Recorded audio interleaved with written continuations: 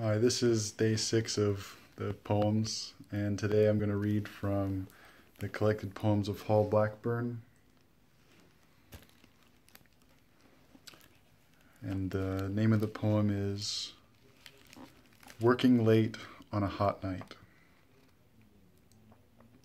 It says 6:15 on one watch and 3 a.m. on another, and the spots on the floor of my living room are from where the ice cubes melted. But not everything is that predictable, and the baskets of bread at an Italian bakery's cellar round the corner were moons or unloved loves, things we never eat, but still hot. I went down and touched one. And that's from 1961.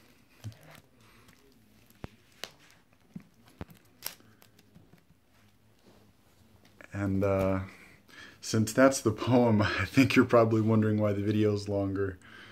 And I just decided to talk a little bit about other stuff because I've been keeping up with this litmus thing, litmus test or whatever.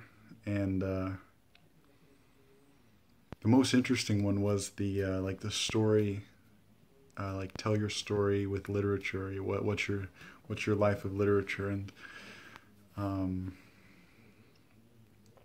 yeah, I thought that was interesting because I watched a couple of them and I noticed that people, well, I didn't watch many of them, but a couple that I watched, I thought it was interesting the difference between what their inclination was and what mine is. Because I really don't have much of a good memory for what I read when I was young, like before 16 years old.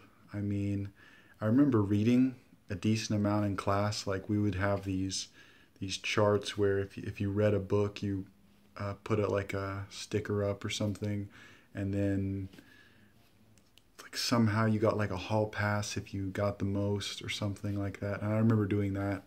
I remember reading like Magic Treehouse books around that time period. That was like third grade.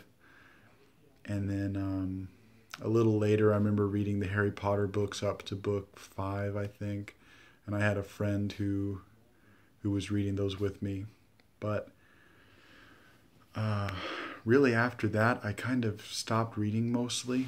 I started getting into video games and more or less stopped reading.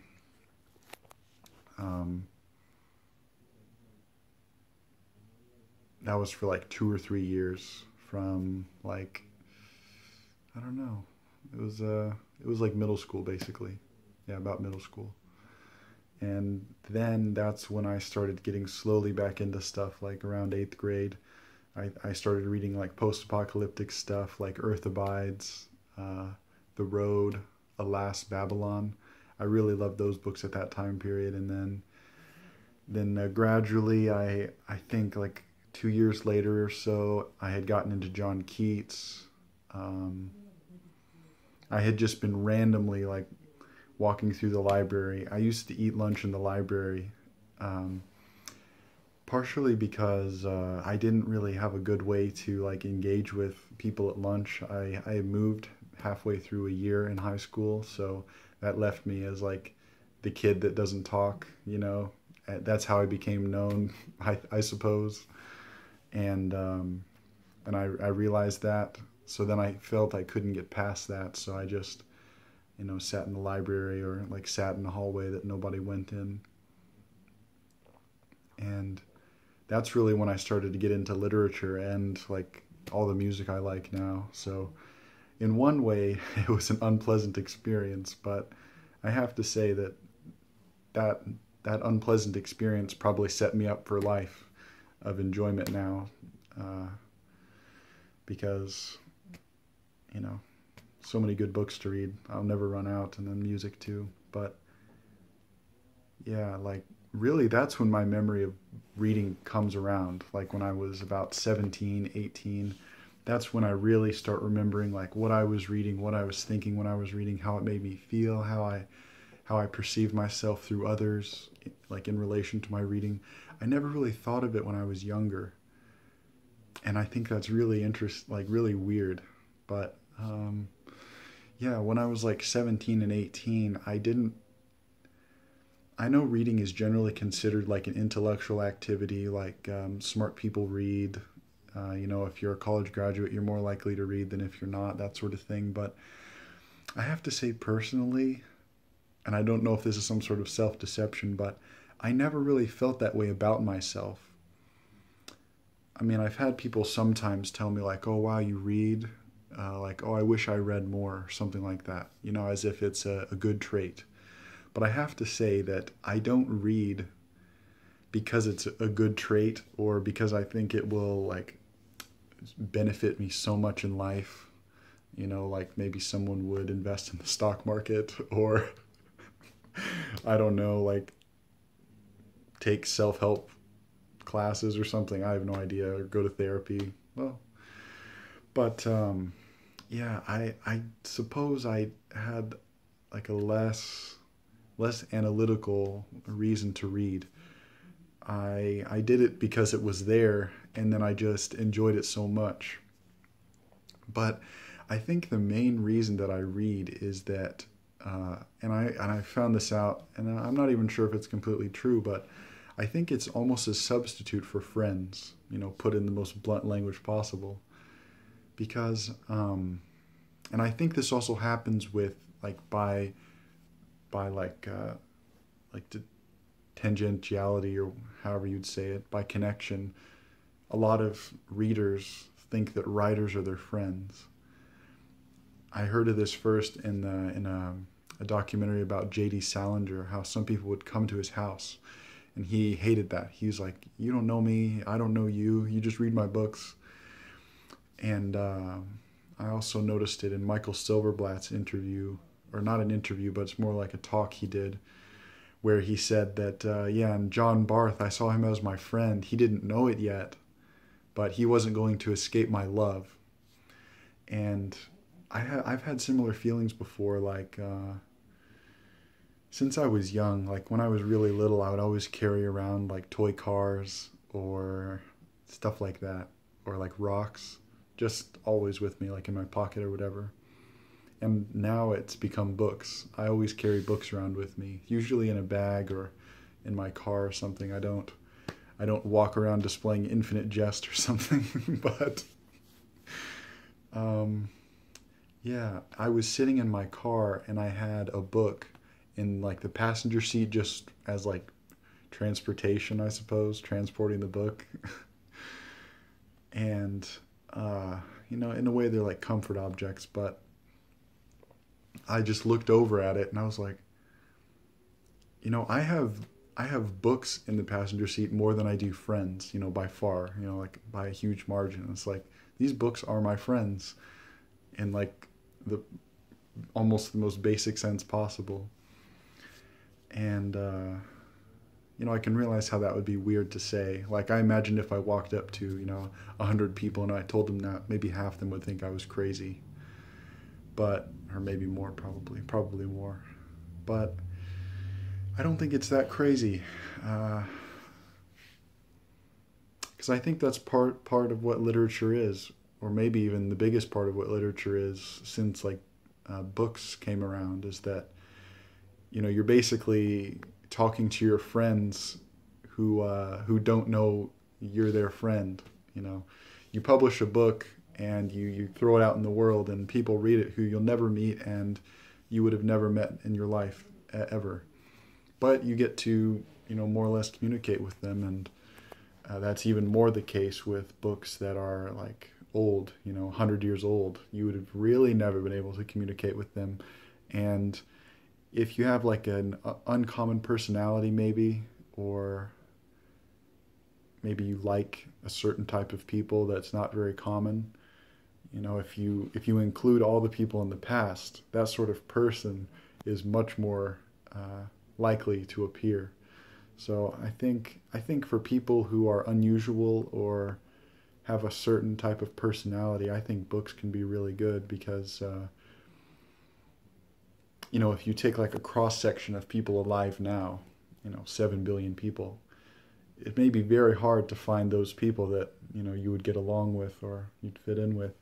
But if you look through literature, you can like, it's almost like self-selection, where the people like you are the type that wrote books. Maybe because they at their time had a hard time finding people to be friends with. So then they had to write books and read books by other people who in the past had trouble finding friends. At least that's an experience that I found quite a lot with myself. Like a lot of my favorite authors, it seems they struggled very hard with loneliness, or maybe they struggled in the beginning and then got used to it, something like that. And I have no idea why it is. I can guess, but it's very unusual. And I think probably a lot of people in this like booktube space probably have the same thing, because I don't know, I just get the feeling that if you had like a healthy friend group of literature people to talk to, you would probably be less inclined to spend the time to, make videos, edit them, put them out there, talk to people who, have unusual schedules, or, whatever. But I don't know.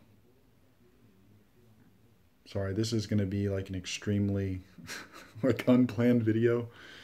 So yeah, but yeah, I've always had the feeling that if I had a lot of friends, I wouldn't read nearly as much as I do. Now, I've never had an opportunity to test that, but I think it's correct. I'm not sure though. I think it would depend on the type of friends.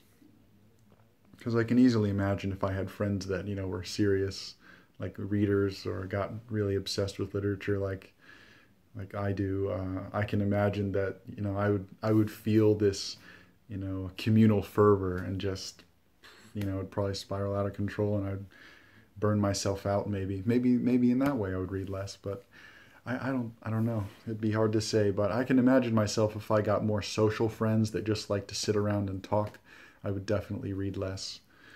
And I feel like that's another thing with like just thinking about things in general, because it's very enjoyable just to talk to people and talk about nothing for hours, absolutely nothing, and gain nothing from the conversation other than just enjoyment of, being with another person. But you can't really do that with yourself, or at least I can't do that yet. I imagine maybe some like Zen masters could do that, but yeah. So I guess when I'm just thinking to myself, my thoughts, one way or another, end up being more productive, either like through self knowledge, or through just like running through hypotheses and stuff. But yeah, so in that way, I've always felt like I've always got the impression that people who have less friends have a higher chance of being more knowledgeable, or you could say more intelligent. But that's not because they are. It's just because they're either forced or they choose to be alone more. And then it seems to me, certain scenarios, those people who are forced to be alone have more productive thoughts than, you know, you would maybe just talking to a friend and laughing for 3 hours, which is productive in a different way, but, in the way that makes you seem intelligent or something. I don't think that would induce that. But yeah, I've always struggled with that feeling, because sometimes I used to hide the fact that I read from people, and I used to not talk about literature, because I would hide the fact that I read, because I didn't want to give off the impression that I was some fancy dude who thought he was better than everyone, or like I'm some like intellectual or something like that, because really all the people I like in my life aren't like that. I wouldn't want to be seen like that necessarily. So I would kind of hide the fact, and then also I would never talk about books, because I think people get bored almost instantly when you start talking about certain types of books in a certain way. Probably because they have associations with school and just sitting through lectures on like Shakespeare or something. But so I would kind of hide that side of myself with most people, and that was unpleasant. So I've just almost given up in that way of like trying to please other people. And I tell people I read, like in Black Friday, people are like, "Oh, what'd you get? Did you get a new TV, new this, new that?" It's like, No, I used the $5 off coupon on Amazon for books, and I went to my favorite bookstore that had a 20% off sale. And then people are, of course, that's unusual, so people were surprised, but it's just, that's how it is. I didn't go out of my way to go to a bookstore so I could tell people. I went there on Black Friday to surprise them, obviously. So, when I tell people now that I read, and it turns out I read more than some people, they're surprised. They take it as like, they sometimes will say, "Oh, I wish I read more. Oh, wow, that's really good. I wish I read more." Reading is, they maybe have a higher opinion of me because of that. But I find that so weird personally. I mean, of course, if someone told me they read, I would love it and I would ask them what books they read and stuff, but it's not inherently better in any way, basically. Because you can easily imagine scenarios where people read literature because they want to be seen as someone who reads literature and they get nothing out of it. So then that sort of person who reads a lot, reads in air quotes, would maybe be worse off than someone who doesn't read and simply thinks about things. And then you can imagine another scenario that may be, less stereotypical, where someone reads, solely genre fiction, or maybe only the Bible or something like that. But they get more insights from their books than someone who only reads, highbrow literature, someone whose favorite book is Finnegan's Wake or something like that. So since both of those scenarios are possible, I don't think it's really easy to tell whether or not someone who reads a lot is better in one way or another. So I've always felt weird. I always want to tell people, like, it doesn't mean anything that I read a lot. If it means anything, it means I have a hard time making friends, which that's not really, something to be proud of. But of course I don't go into it with them because they're just making a passing comment, being generally friendly. But yeah, I've always felt it so weird. And then one of my other main interests is classical music, and that has an even worse connotation to it. Like, I asked one guy once, I was like, oh, because he was really into music, he played the guitar, I think played the drums. So I was like, hey, do you ever listen to classical music? And he was like, yeah, I listen to classical music when I want to feel fancy. I get a glass of wine and I just, lay back with the lights dim and put on some music. And I'm like, oh shit.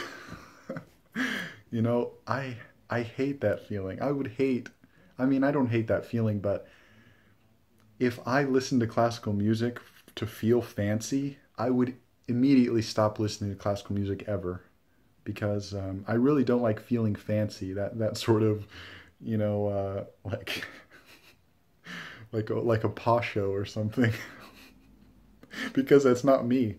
Maybe if it was me, I wouldn't mind it, but it's just not me. So yeah, I was like, you know, I can't even imagine what people think about me when I tell them I like classical music or read. It's just like, it's probably completely wrong, and there's really nothing I can do about that.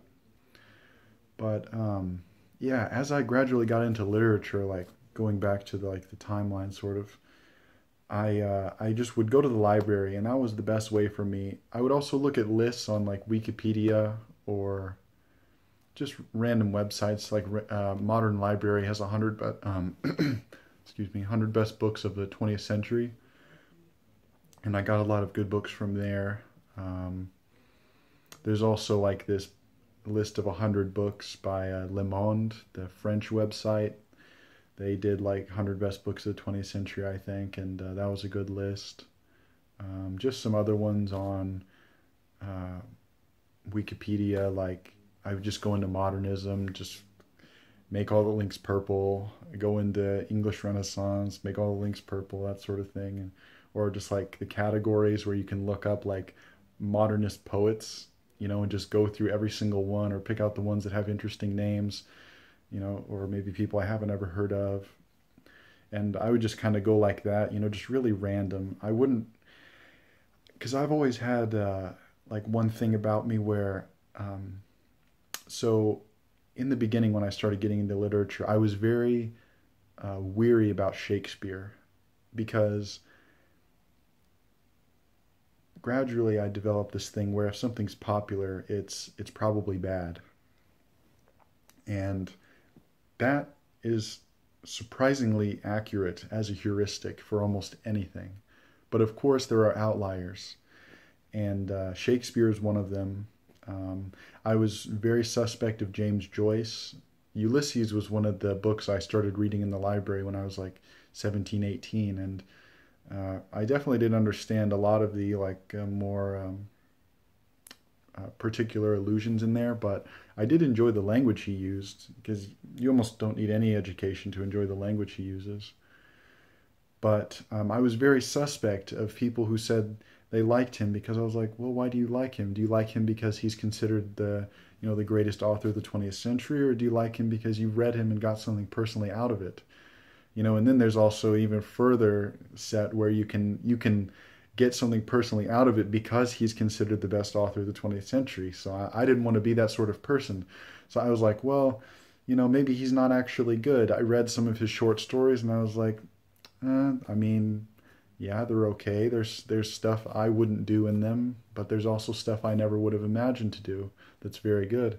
And then I read like two-thirds of Ulysses. I skipped a couple chapters that I thought were boring, like the one where he acts like an encyclopedia. I also skipped the one where he parodies or like at least simulates different prose styles throughout English literature. And I was kind of skeptical. I was like, well, a lot of really smart people that I like think he's good, so I'll just like put it on the shelf for a little while and suspend judgment. And another one in that similar category is Picasso, Pablo Picasso. I I looked at his early works and I was like, well, these are amazing. How could someone so technically skilled and has such a precise emotional intelligence, how could they create something that I see as so, like childish and primitive in a negative sense? But then, of course, I was like, well, his early works are amazing, and very intelligent people were friends with him, liked his stuff. So I'll postpone it. I'll leave it as an unknown. And then gradually throughout time, those three have became, if not favorites, ones I easily enjoy. So I've always been weary of the very popular author in almost every case that I can think of, unless they just struck me instantly with how good they were. Like Proust is one of those examples. He's probably, I don't know, if not the most famous 20th century French author, one of them. But I had no idea how popular he was. And I picked up one of his books in the library, Swan's Way. There's that Every Man's Library, I think, those red covers. And I just read like maybe 15, 20 pages, and I was just struck with how calming it was. And that sensation stuck with me for like 4 years until I actually read the book. So, yeah, I think in that way, I've always been highly suspect of really famous books, but I try to give them a fair shot. And also, because I'm suspect of like really famous books, I also try to find the ones that are as good as the famous ones, but simply are less known for, a fault of history or, fickle fate for one reason. And so in that way, I tend to almost completely disregard how people see books. I mean, of course I know, like, if some people say Ulysses is great, I can't ignore that. I can't, say people don't say that, but I try as little as possible to let it affect my opinion of the book. And then, like, after I started getting into library stuff and all those really big lists, I started going through influences of each author. So if, if, what's a good example? Oh, yeah, so I read, I was really into McCarthy, so I read Blood Meridian. And then right after I read Moby Dick. And then right after that, not right after that, maybe a year later, I read Tristram Shandy. And so in that way, I was kind of like walking backwards. And like after I read Suttree, which became my favorite book, I read that McCarthy really loved Joyce, so I was like, maybe I'll give Ulysses another shot, and then it ended up being I acknowledged how good it was, and now I hold it as what it actually is, one of the best books written in the 20th century. But yeah, I think it can be dangerous to go too far either way, to say, well, all these people, it's a conspiracy. They actually don't know what they're reading. They don't understand any of the words, but they flock to the word genius. But then it's also dangerous to go to the other way, where everyone's a genius. If the racehorse of genius in that passage from Musil, that I love so much, that passage. Yeah, and then I've always loved poetry for the sound of it, and I kind of just was more scattered, and just in the last year or so I've gotten really deep into modernism, and that's been one of the most enjoyable times of my reading. I just, something about modernism, I love it so much, and I have not figured out what it is. I have no idea what exactly it is, but I do love it very much. So hopefully this video was interesting. If you made it this far, at least you can enjoy the poem if you didn't. Okay, well, yeah, thanks for listening, and I really enjoyed all those videos about the history of each individual's reading of literature. But all right, death is a gang boss.